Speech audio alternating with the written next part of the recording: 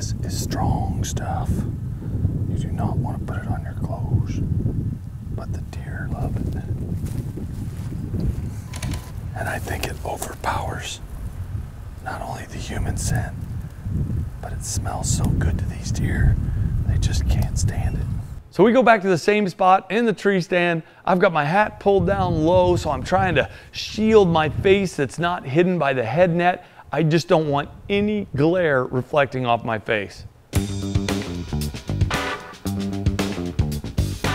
We're watching bucks running through the brush, running through the cedars. They're starting to chase does. We've got does walking through, and I'm going nuts. I am seeing all these deer, but they're just not coming close. Then, off in the distance, we see this big ape.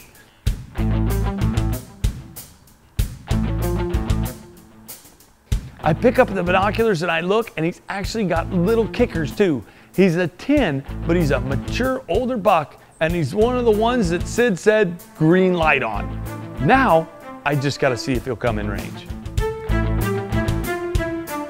This buck looks like a giant to me. He's tall, he's got long main beams, and I'm going nuts. I just need a shot at this deer. The more we look at him, Ryan says, I think that's the deer that was behind us, kind of in the brush, that we could see steam blowing out his nose, and he just didn't give us a shot. So now we're hoping he'll give us a shot. This buck's teasing me all evening. He's coming in and out, chasing does. We're watching him out there a few hundred yards out, chasing does left and right, back and forth, all over the place. Finally, the deer turns and starts walking toward an opening in the gate. Right when he gets up to the gate, a doe runs past, and he turns around and takes off after the doe. I thought, well, that's it. It was close, but he just didn't come by.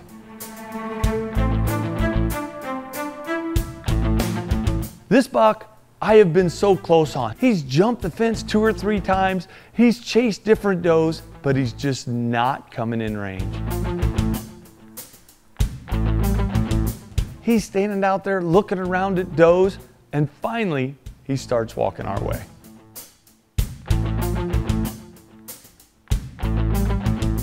The buck comes through the opening in the fence, and I'm going nuts. He's getting close, but I've got a bunch of branches. All I need now is for this deer to turn and give me a broadside shot.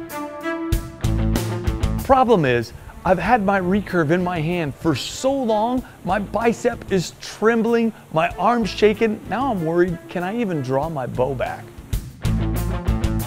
As the buck starts coming in, of course, the adrenaline's coursing through your body, and now, not only is my arm trembling, my legs are shaking a little bit, I'm starting to breathe funny. It's every bit of buck fever that I always have every single time.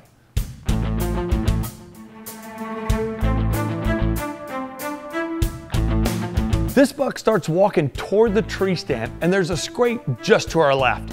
So I'm thinking, oh my gosh, this buck's gonna come right into this scrape. Then he spots a little yearling that's off behind us to our right. He starts angling toward the yearling, and all of a sudden, for no reason, I'm not moving, Ryan, who's running camera, isn't moving, the buck goes and looks right at us. That is the worst feeling in the world as a bow hunter when something nails you, because now you know it's probably over. I've got my bow up, I've got pressure on the string. Now it's just a cat and mouse game. This big deer turns and starts heading away. I start drawing my bow because I think I might get a shot. If he just angles enough, I'm gonna take the shot. The deer starts to trot a little bit, going dead away from me, and then he stops and looks back, hard quartering. Again, I draw my bow almost 3/4 draw, but I'm looking at that tiny little spot on a hard quartering deer, and I just didn't feel good about it. I slowly let my bow back down, and I was just brokenhearted. The deer takes a couple more steps and then amazingly turns perfectly broadside. Now I've already got my bow up. I know all I have to do is come straight back, pick my spot, and shoot.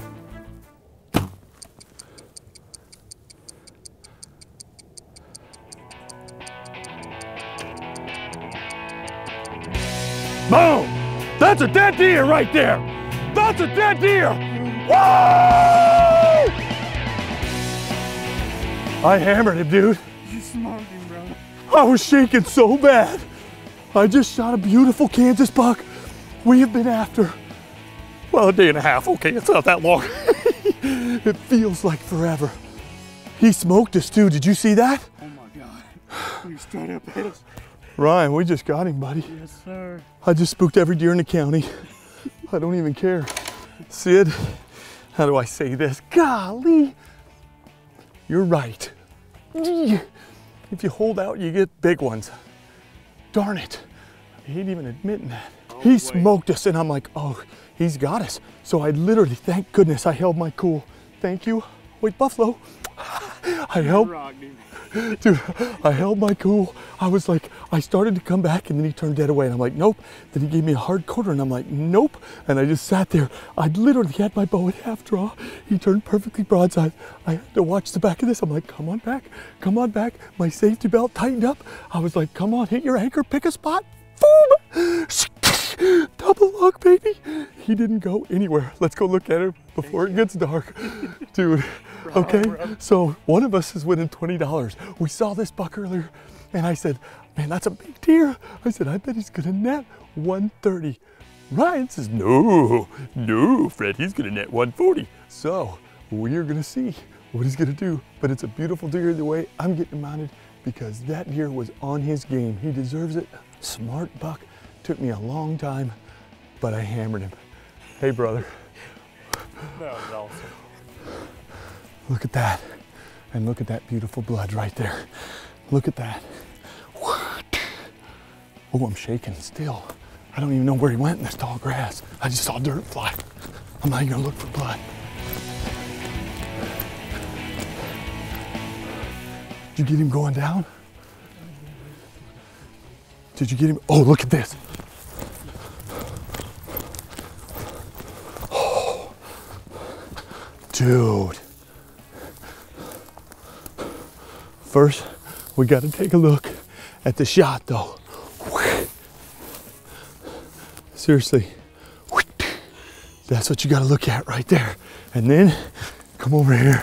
You got to look at this big, beautiful Kansas deer. Thank you, Sid. Old school outdoors. I was really wanting to shoot a beautiful buck this morning. 2x2 or the 5x5. Had a close encounter with this buck this morning. He came walking past us. Just stayed outside of us. Stayed behind me and came around in front of us. Wouldn't give us the shot. We got to watch him a lot.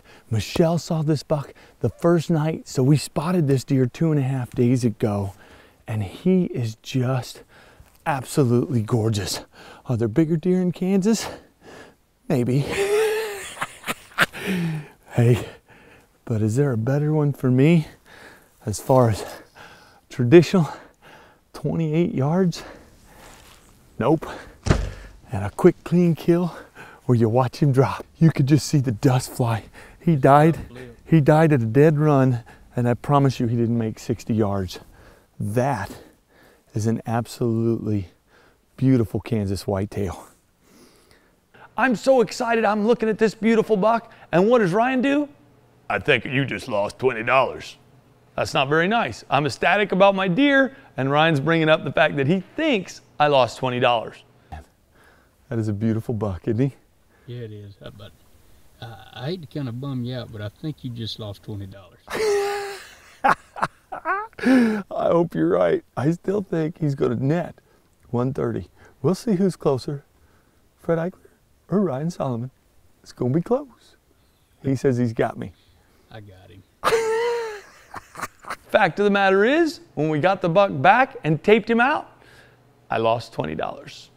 He was closer to 140 than he was to 130. Not that it matters, because I would have been just as happy with that first little spike, the 2x2, the 5x5, the 8-point, one of the many other deer that we saw in Kansas. But I was tickled pink. Sid wasn't ready to shoot me because I didn't shoot one of his baby deer, so that worked out great as well. No. Look at him. Look at him. Oh, he's nice. He is. What is he? Is that? That's a deer that we had on the camera. We said that's the deer we need to kill. Right there. Yes, sir. That's the one that was blowing that cold air. Look at the body on this sucker. Isn't he huge? That's what we looked at. That's a mature big deer. I knew you could do it. I had faith in you. Isn't he beautiful?